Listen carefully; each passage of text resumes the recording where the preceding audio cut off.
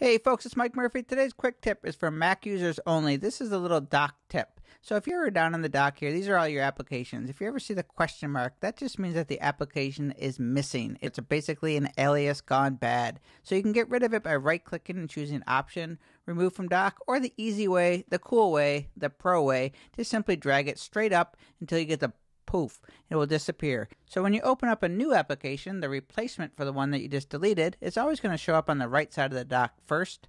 All you need to do is take it and drag it to wherever you want it to. Just nestle it down by pulling down and it'll put it right in its place. You can right click and choose options to make sure that this is checked, keep in dock, so that way it'll always stay there when you open and close it.